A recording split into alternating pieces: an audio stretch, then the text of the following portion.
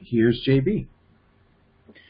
Thanks for the introduction there, Zach. I've been with Arborjet now almost 10 years, and in the last 10 years, I've learned a lot about palm trees. Still a lot more to know. It's really interesting, but I hope you find this interesting.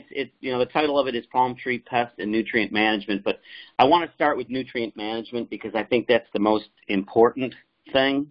I think that's one of the main problems when we come with, as far as pest issues are concerned. I think most pest issues, whether it's disease or insects, are all a result of just unhealthy plants, and that's kind of been my philosophy. So we'll get right into this. And actually, I'm going to go back a slide here. Bear with me. Actually, we'll start with this. So we're going to start with nutrient deficiencies, and I think it's really important. You may have all seen this before, but I've used this pretty much through my whole career. pH will tell us a lot about what nutrients are available. And if you see this pH chart here, I don't know if most of you are from Florida or not, but this presentation is really going to be more based on what we've learned here in Florida, but you can, I'm sure it's applicable anywhere. But if you look at the pH chart, right around 6.5, 7, that's a good pH. Around 7 is neutral, and you can see if you draw a line right from that 7 up, you can see that all those nutrients are pretty much readily available. When we get higher pHs, we become more deficient in nutrients like zinc and boron, manganese, which can be a real problem with palm trees. So we'll get a little bit here into the different types of nutrient deficiencies once I figure out what direction I'm going here. So we'll start out with nitrogen. Nitrogen here in Florida it's more of a problem really in container type stock, container palms, not so much a problem in palms that are planted in native soils. We do have problems with nitrogen. I see it a lot in palms like this right here, foxtail palms. And you'll generally see those symptoms appearing on the older fronds. And it's pretty easy to identify, pretty easy to correct also. We just have a lack of nitrogen in the soils, very sandy soils here. So many of the nutrients are just not available because they're not available in the soil. Moving on to potassium. This is really a serious problem down here in Florida, and it can really lead to the death of the palm. It's that serious. The real telltale signs here is you can see around the margins of the leaflets a lot of dead tissue, necrosis. Anytime you have necrosis in a plant, that plant is losing the availability as far as photosynthesis is concerned, producing food for itself. So you can see it's pretty easy to identify. You also get a lot of yellow to orange spots or mottling in the fronds. And you can even get some black necrotic spotting, which tells you that tissue is dying. It's more problematic in sandy soils, which, again, here in Florida, most of our soils are pretty sandy. So you have a lot of leaching of potassium. I generally recommend, if it's a severe potassium deficiency, to use our Phosphojet as a trunk injection. It's got a good source of potassium in it. The other thing that potassium does to a plant is it helps to harden off the cell walls, thicken the cell walls in a plant. So it makes a plant much healthier and able to withstand certain stresses like drought, too much water, which we have a lot of that here in Florida. A lot of times in the spring we'll have a drought condition, and then we'll immediately go into the rainy season and have torrential downpours. So that's a lot of peaks and valleys for plants.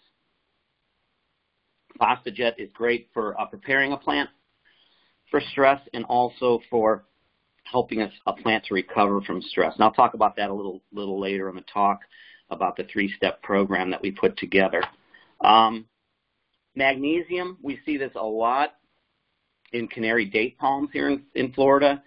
And you can see those symptoms there in that picture there. The older fronds get very yellowing, chlorotic looking. Up close, you'll see bands of actual chlorotic bands along the leaflet margins.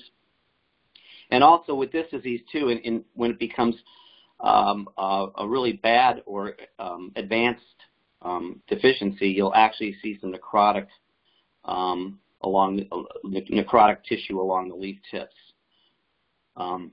We also find, too, that a lot of the potassium deficiency can actually be enhanced by magnesium deficiency. So sometimes these lack of nutrients can kind of cause more of a deficiency with another nutrient.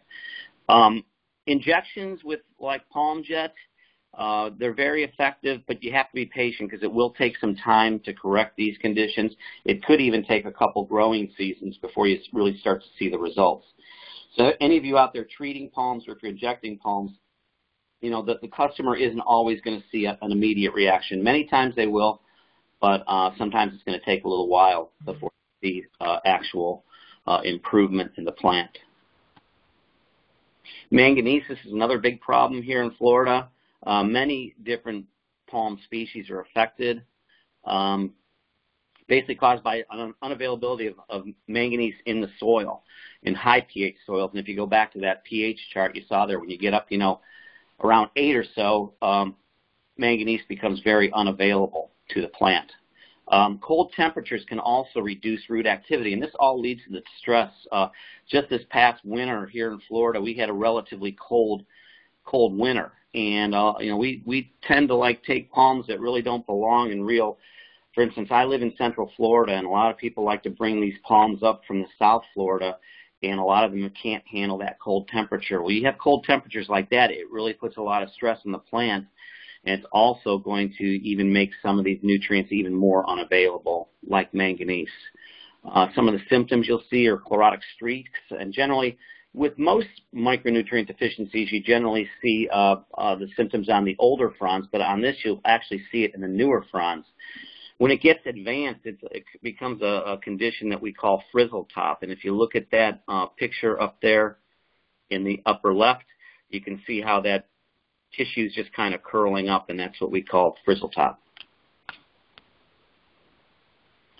So this was a study that was done actually a few years back, and just to show you the efficacy of some of these products when they're injected, it's pretty neat. This was a study that was done. They applied a soil application, a manganese sulfate, versus a Arborjet injection.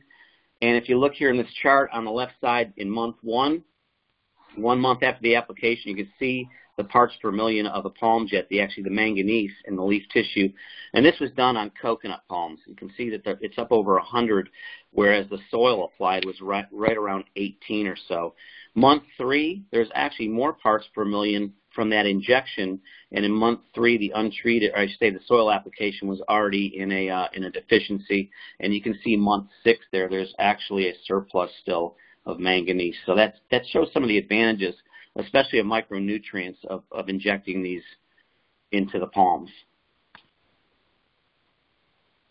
Iron, it's not really that big of a problem in palms down here.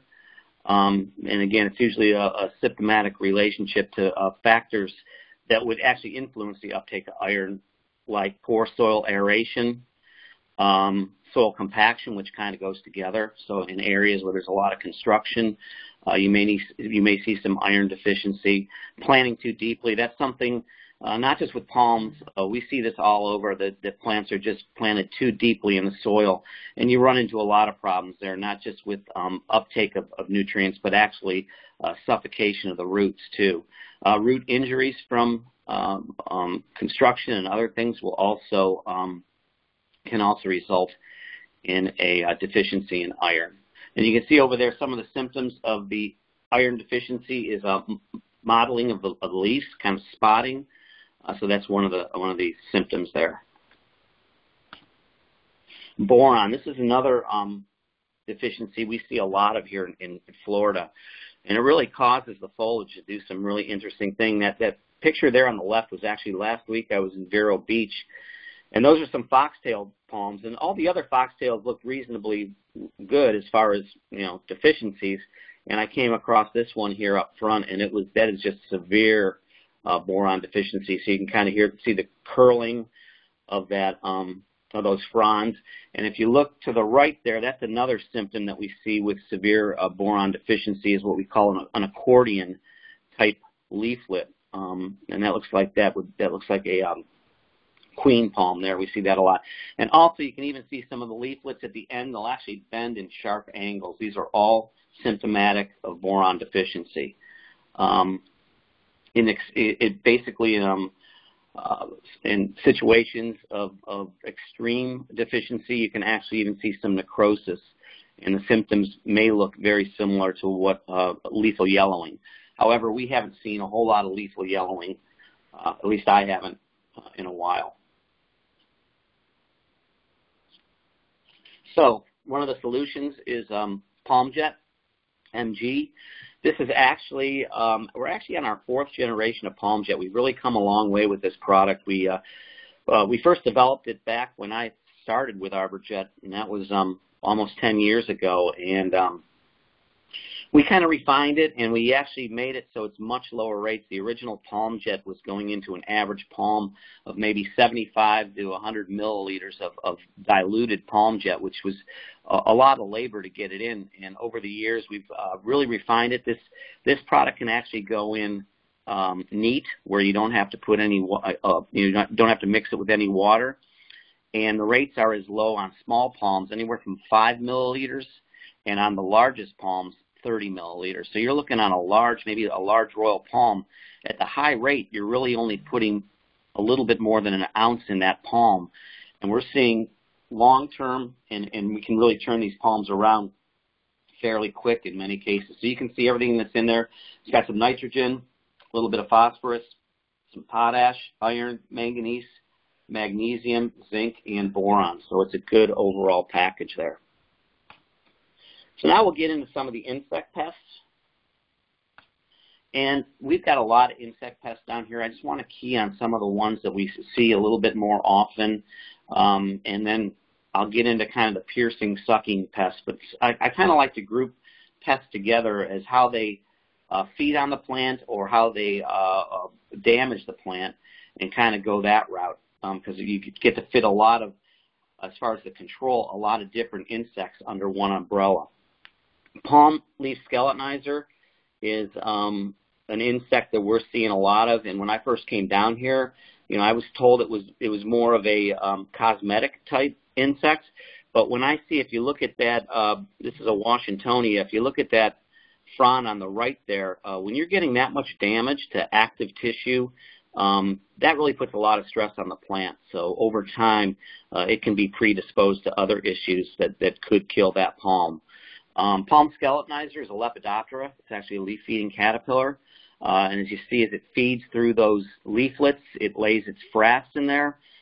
So it's just, it's an eating machine, really, when it's in its larval stage.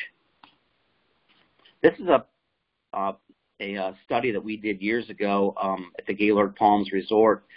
And you could see the bars to the left was the day that we installed the study. And actually that's not correct. That's not percentage of fronds damaged. That was the actual number of fronds damaged. Each rep that we had untreated, 10 untreated. We had 10 that we did with azosol, and then we had 10 that we did with emamectin benzoate, which is triage. You can see the day of the application, the trees that were treated with azosol actually had 25 damaged fronds on 10 palms. The triage-treated trees had about 15 damaged fronds on 10 palms. And the untreated, which is the gray bar, there wasn't much damage because those were the ones that were around the pool, and they had actually just pruned them, so there wasn't a whole lot of damage on them. Came back 35 days after the treatment, and you could see the new damage. Almost nothing on the azosol-treated palms. The triage, the emamectin benzoate, did very well. There was about 6 damaged fronds. One thing we noticed, though, 5 of the damaged fronds were on one palm. So we think that in the study, somehow that one of those palms may have been missed. That's my theory on it. And you can see the untreated palms were upwards of almost 30 damaged fronds in 10 palms, which is pretty significant. Another thing we're seeing a lot of, and again, this is based on, I believe, environmental stresses on, we're not just seeing it in palms, we're seeing it in oak trees, but ambrosia beetle, and there's many, many types of species of ambrosia beetle. There's actually 2 types of species that I believe have been identified so far that are attacking palms here in Florida. But anyways, we kind of treat them all the same way, and the end result is the same. Generally, any ambrosia beetle going after any tree or palm, they're going after trees that are under a lot of stress or actually dying. It's part of Mother Nature, kind of the same way a pine bark beetle works.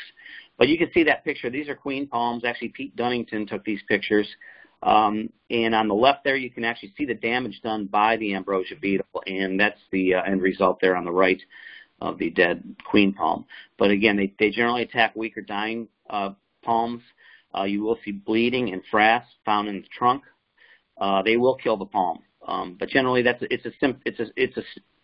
basically a symptom of a stress. They're going to go after those stressed trees and palms. Treatments are best done proactively using the 3-step program, which I will talk about with the Triage G4. Triage G4 does a great job on ambrosia beetles. I've seen ambrosia beetles hit sable palms. I've seen them hit Bismarcks, coconuts. There's many others, and I think we'll find more and more that this insect will be attacking. Red palm mite. When I first came down to Florida 10 years ago, this was a pretty big problem, especially over in the Miami area. And then it kind of, we didn't hear much about it, but now I'm getting more calls on red palm mite. You can see there under the magnified picture there on the left, they're very, very small. If you go up to a palm, you can see them generally. They're little red mites, look like little red spiders. And they can do some significant damage because they feed in such high populations. But some of the palms are affected are the Phoenix species, Christmas palms, coconuts, bird of paradise, which actually isn't a palm, but it gets affected by this too. And you can see in that bottom picture there, you can see kind of how the leaves will kind of look chlorotic, but you can see how they kind of feed from the margins into the leaf. So that's a pretty good telltale sign. But really, if you go up to those leaflets or the fronds, you can actually see them up close, little red specks on there. Again, a good mode of control would be triage. It does a good job on spider mites and conifer mites. So we had actually done some studies early on with the University of Florida with good results with the triage. And there's Triage G4. So that whole group of insects that we just went through, Triage G4 would be the recommendation for control. So now we'll get into some of the other really damaging insects, and one is palmetto weevil.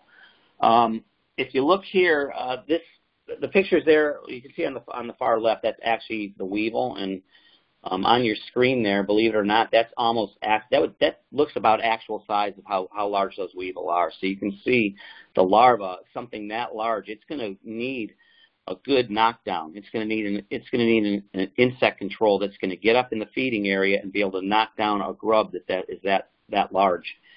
So if you look at the pictures there, this is over in the Sarasota area, and the picture on the top, the untreated tree had died just before the bottom picture was treated, and the actual bottom picture, that Bismarck palm, was under attack from the palmetto weevil as well.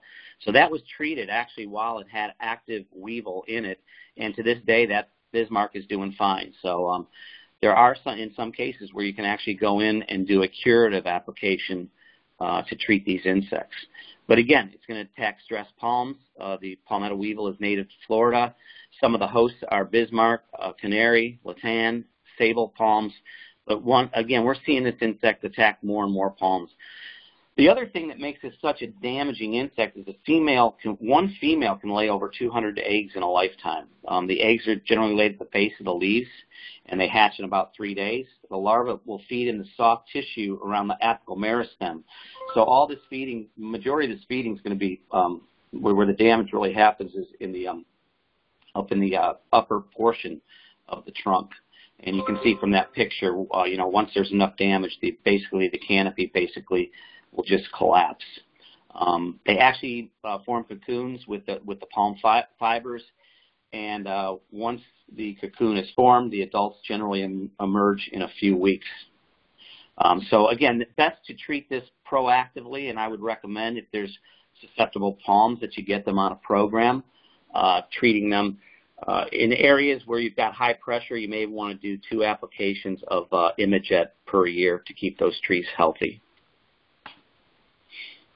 This isn't so much a problem now as it once was, but the Rugo spiraling whitefly was a real problem back in 2012, 2013. But I just want to show you what kind of results we got with using Arborjet to treat these. And this would go under the piercing, sucking type soft insect category. But with Arborjet, you can see there that was over a 360-day period.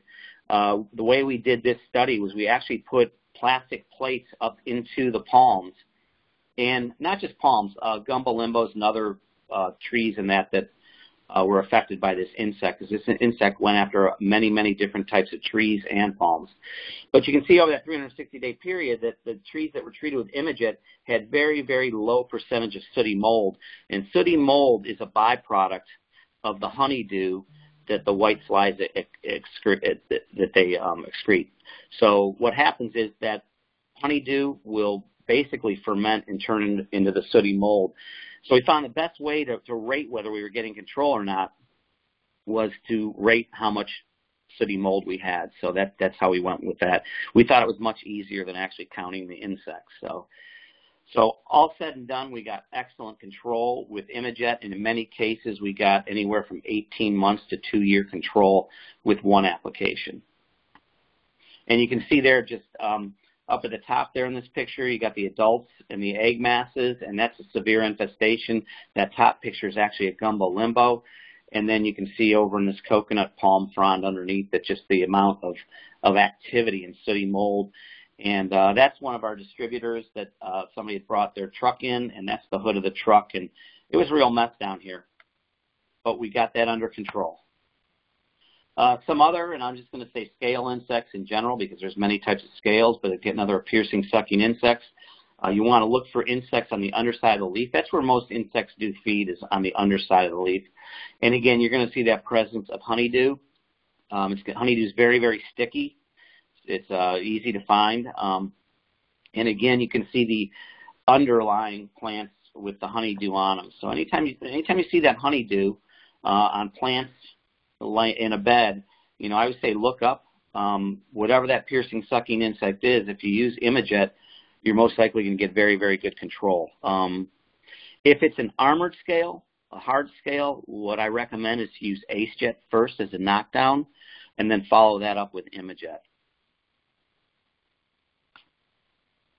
Royal palm bug, this is another insect that's become a real problem, and many times this insect is mistaken for a nutrient deficiency because it attacks royal palms, and royal palms are generally very, very tall.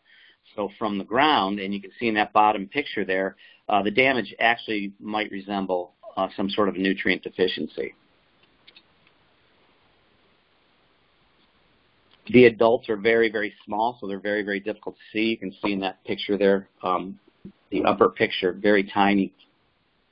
As they feed, they cause yellow spots, and basically these brownish streaks and wilting. They'll occur and get worse as the pressure increases, and as the summer goes on, the pressure usually increases. Damage is mainly aesthetic, but the long-term feeding will affect the plant health and vigor, and that's why I look at any of these insects that are actually attacking live tissue. Over time, that's going to stress the tree or the palm out, and then if that happens year after year, it could lead to death. It's interesting, but the smaller royals are rarely attacked. It seems like they go and they hit the canopies that are much higher up in the air. So again, for all those piercing, sucking insects, Arborjet would be the product of choice. Again, long-term control and very, very low rates. Very low rates relative. I've actually got a slide coming up that will go over that a little bit more. But basically, piercing, sucking insects, beetles are controlled very well with Arborjet. Many very broad spectrum product. And the Arborjet, that is our formulation, as is the triage. And these products were actually formulated specifically for trunk injection. And that's why they work so well. The solvents that we put in these products move the product very effectively through the plant to the pest feeding site, And generally when that product gets to the pest feeding site, we get long-term control. So now we'll talk a little bit about some diseases. And these are some of the more important diseases in palms that we find. Bud rot. There's a few different types of bud rot out there, but I know here in Florida, Phytophthora is the most common, and most palms are susceptible. But I would say if you really want to find out, because the symptoms are going to be very, very similar, so really the only way to find out what type of bud rot it is to have it identified in the lab. You'll see discoloration and wilting of the spear leaf. The young leaves are going to turn very chlorotic again, necrotic. And what happens then, because of the rot, the spear leaf is just going to collapse, and one way to find out is you'll be able to pull that spear leaf right out of that bud. So, yeah, it's a real problem. Especially when we to cold damage palms. Like I said, this past year we had in Central Florida, I know where I live, we had temperatures in the mid-20s, which is extremely cold for our area and for palms.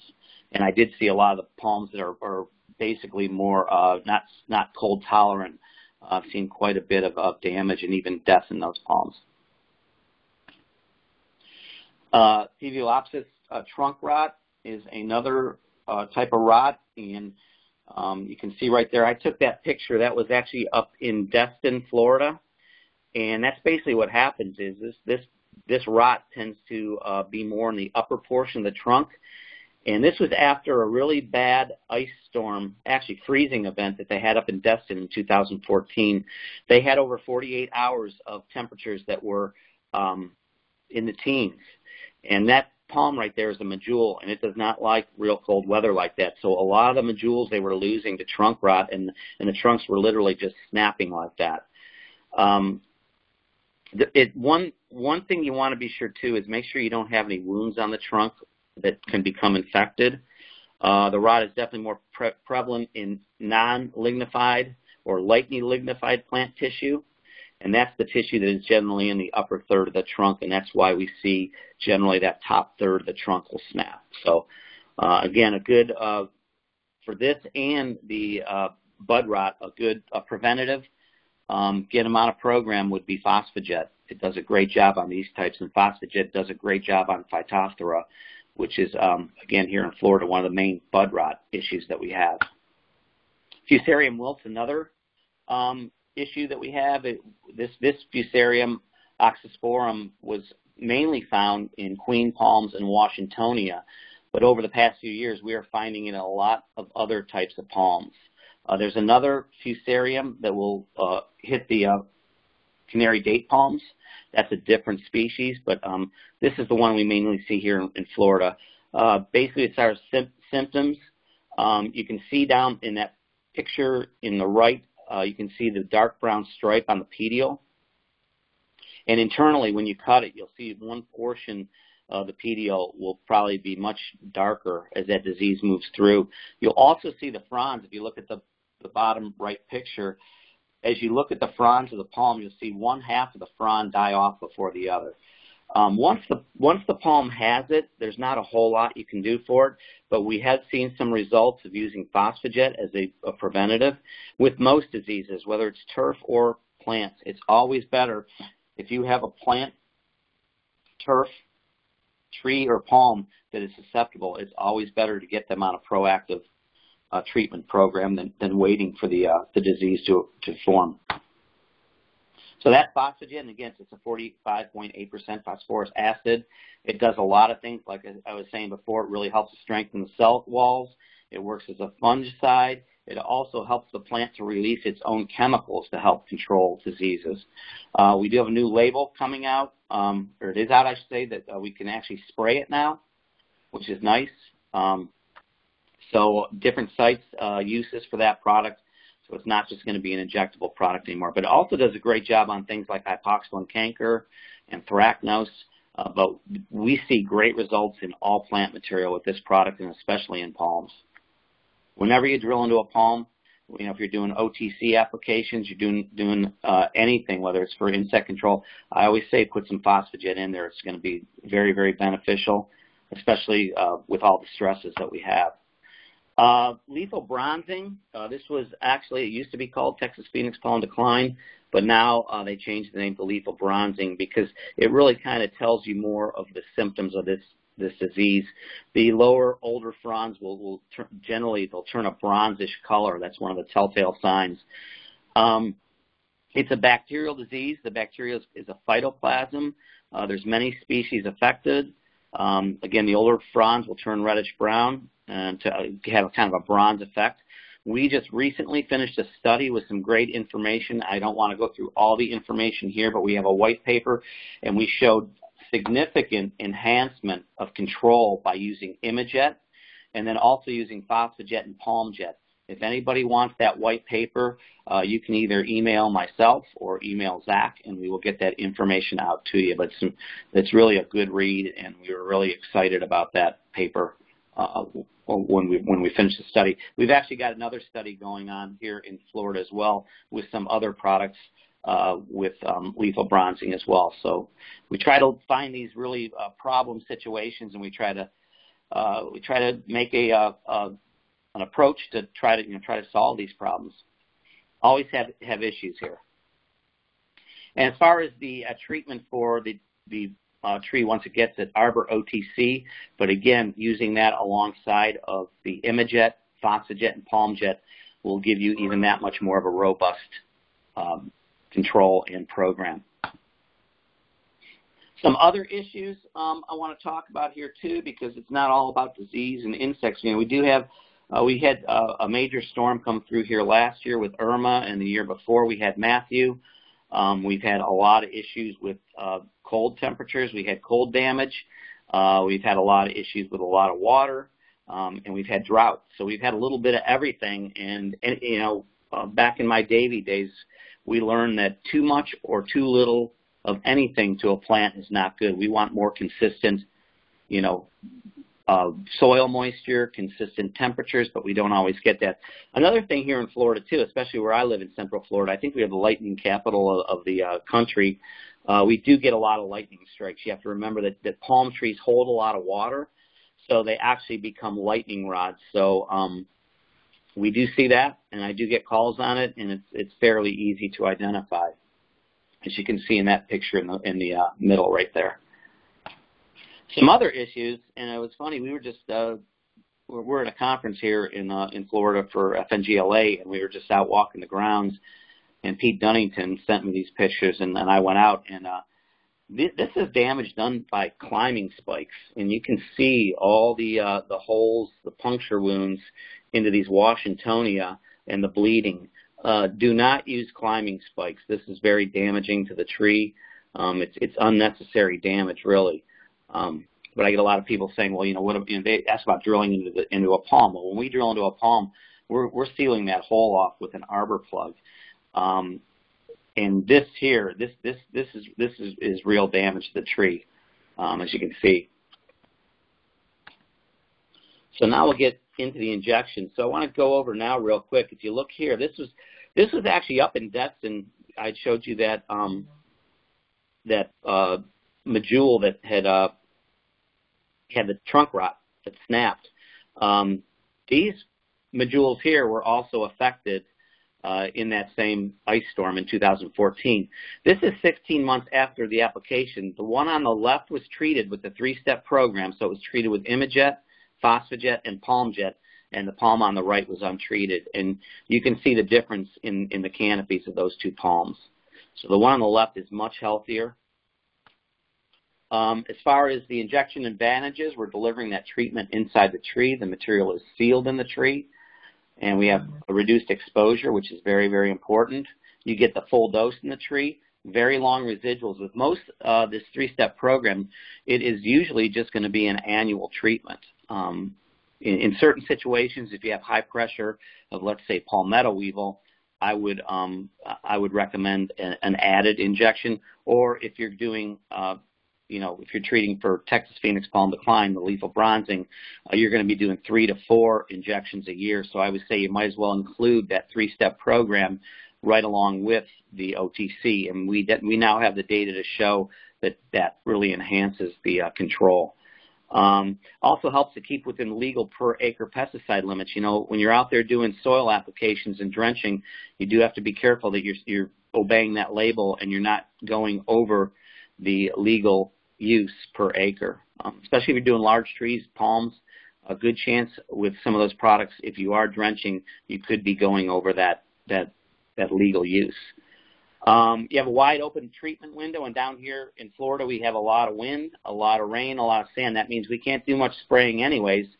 Right now it's the rainy season. We're getting rain every day here, and we've got sandy soil, so we just don't have holding capacity for root type applications. If you look here, this chart is a good chart here. This wasn't done on palms. I just want to show you the efficacy of Arborjet. If you look at the column on the right, these are different imidacloprid products, and you can see some of these products like Imicide, if they're labeled right, they had 2.9 parts of active ingredient in the leaf tissue. The Wedgel had 7.3. If you look at the Arborjet at the labeled rate, had 320.7. That is huge. Not only the number, but it's huge also because we're getting such a good dose of product in there that we're knocking these insects out. The problem is when you have those low doses there that you may predispose that insect to become immune to it. It'll build up a tolerance where it won't control that product anymore. So now you've got a resistance problem. So that's why you want to avoid multiple treatments of low doses of insect control products because that insect can build up a tolerance. If you look at the bar, the Merit 200 SL, that was another injectable product. They put that in this study using Arborjet equipment. That product was applied at almost twice the amount of active ingredient as the Arborjet, yet the Arborjet still had almost 100 times more parts in the leaf tissue than did the Merit. So I think that's pretty neat. And then the last one there is the Merit soil drench. That was applied at almost 3 times the amount of active ingredient, and that had 0.2. So you can see that these products that are formulated for trunk injection, like Arborjet, when they're applied in the tree or the palm, you're going to get a lot of muscle up into those areas to control those insects. So I wanted to show you this real quick too, and I know we're kind of running out of time here. I want to get some time for some of your questions. But I thought this is a kind of a neat slide. I put this together. A medium-sized palm, which is the majority of palms that we would be treating down here in Florida, requires about 20 milliliters of Arborjet. That's about 0.68 fluid ounces, okay, for season-long control of piercing, sucking insects. When you look at that and break it down even further, it's a 5% formulation. So the tree or the palm is protected for 1 year with really just 1 milliliter of active ingredient in that palm. That shows you the efficacy and how trunk injection, you're moving all that product up to the pest feeding site where it needs to be. So if you look at this by comparison, a teaspoon is 5 milliliters. So that's 1/5 of a teaspoon in a pretty large palm to control those pests for a full season. And then some, like I said, with the even spiraling whitefly, we were getting even longer control than that. This is the arbor plug right here, and what we do is we drill into the palm. In most cases, palms are monocots, so in many cases you just need 1 injection point. So it's not like we're putting a lot of, not putting a lot of holes in these trees. We're trying to minimize that. I've been tending lately. I've been learning or kind of looking at keeping these plugs lower. I know originally we were looking at, it would seem easier to inject these palms higher up in the trunk, but now since we've got the quick jet air and we can actually regulate the pressure, I've had a lot more luck injecting these palms down low, and it's just better because from an aesthetic standpoint, you don't see that plug. If you look at the arbor plug, basically what it is, it's now we have those is a 2-piece plug with a rubber septum, so the needle goes through it. You inject the product, you pull the needle out, everything stays sealed in that tree or that palm. And here's the steps to the injection. Drill about 1/3 of the way into the trunk. Always disinfect your drill bit when you go from tree to tree or palm to palm, so you're not spreading any pathogens. Set the plug. All we do is put the plug setter on there, pound it in with a hammer, and inject. So that's the whole process there. Again, how many plugs? In most cases, 1 plug per palm. When we do like larger canaries, some of those canaries can have a pretty large diameter. We may put 2, 3, or even 4 plugs in those, but you know that's a call you'll need to make while you're out there. But again, most palms just 1 plug. And again, the difference between a tree and a palm is a tree is a dicot, many buds. A palm is a monocot. A tree puts out growth rings and compartmentalizes in the trunk where a palm won't. Basically, with a palm, you've got all your xylem and your phloem all intermingled in that vascular bundle in the center of the trunk.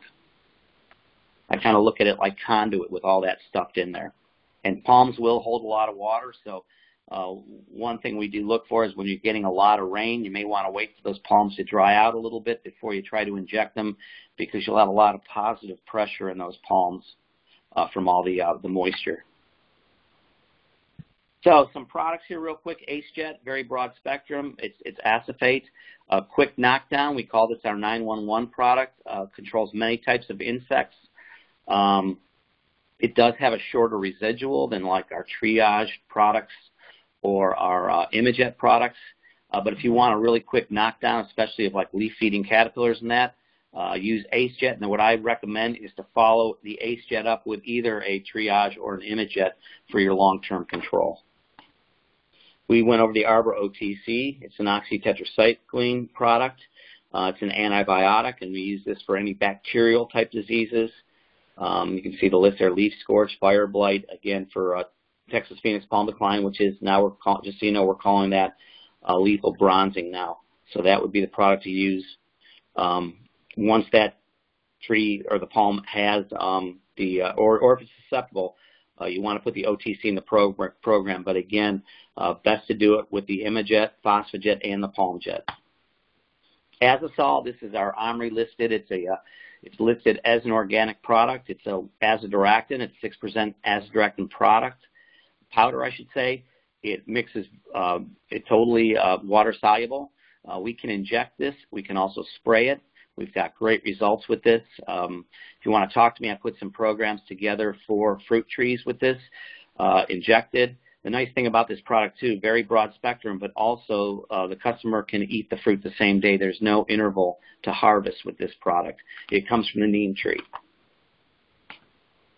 So real quick on the 3-step program, what we have here is insect control with either Arborjet or triage, depending on what the pest is. In some cases, you may have both piercing sucking type pests, let's say, and maybe a leaf-feeding caterpillar, ambrosia beetle. You know, some palms you may be treating for piercing sucking insects and ambrosia beetle. You can actually use both and actually make it a 4-step program. Disease and stress control with Phosphojet, and a nutrition with our Palmjet MG.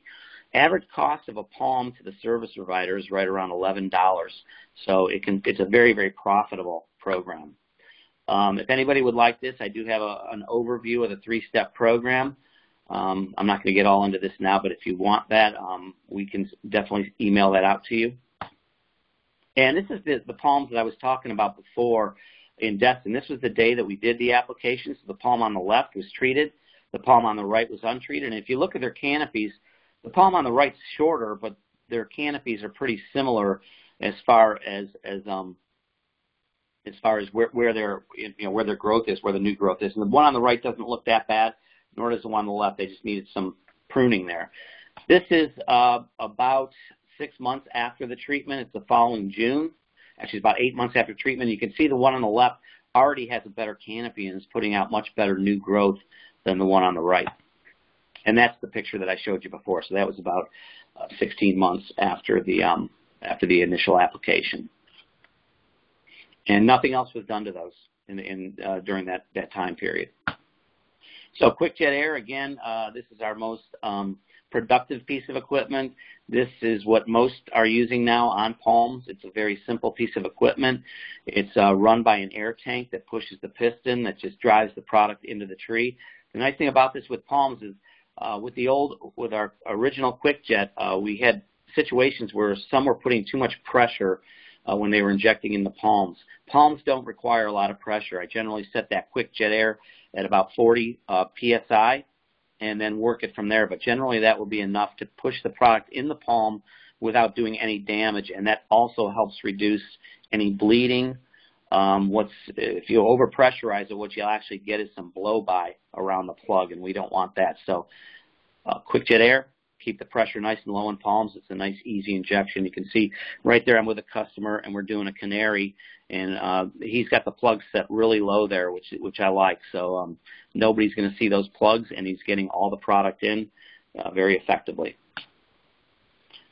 For the quick jet, I want to mention, too, that we do have an inlet check valve on it. Some are still using the quick jet for the palms, which is fine. It works, but all I can say is don't overpressurize it. Don't try to force the product in with the quick jet. Let it ease in. But that new valve greatly reduces the clogging. That was one of the issues that we had with that. It's a push to connect where the line goes in, so it's less stress on the tubing, and also we did have some issues where the line would actually separate from the old valve very easily. Quicker setup, and it can be retrofitted to all quick jet devices, so it's an aftermarket piece that can be applied to your current quick jet. One thing I want to mention too, and we're kind of running out of time to run through this real quick, is very important from the start. When we plant material, the best way to get that plant off to the best start is to make sure that it's planted correctly, okay? So I don't want to get all through this because I want to have some time for questions, but the one thing that I see that is a major problem, and not just here in Florida but throughout the country, is plant material that's planted too low. You're really getting that plant off to a bad start. You're going to have a lot of problems if you're planting things too deep. Palms like to be, really just a little, where the top of that root ball can even be up a little bit higher than the grade even. That's better than too deep. And also when planting, a great thing to also use is the NutriRoot, because it's going to help to promote root growth. It's got seaweed extracts that help as a rooting hormone, kelp to feed biology. It's got a surfactant to help move this product down. It's got nitrogen, phosphorus, potassium, and it's also got a micronutrient package. And another great thing it has is hydrotain, which helps to pull moisture down to the root system. So when you're doing a new planting, I highly recommend using NutriRoot, and you can even use it as a maintenance fertilizer as well. It's a great product. Also pruning, real quick, you can see these Washingtonia on the left. That's what a Washingtonia should look like after it's pruned. You can see the ones on the right, they went way too high. I like to see pruning no more than a 9 and 3, even a little lower. If you're looking at the clock, don't be taking any fronds up any higher than 9 and 3, but the ones on the right were just pretty much butchered there. Okay, we'll open it up for questions.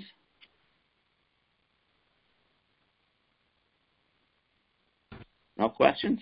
Yeah, JB, it doesn't look like anyone typed anything in during the day. If you want to flip to the last slide, whomever is on and still wants an ISA credit, that it's in the next slide.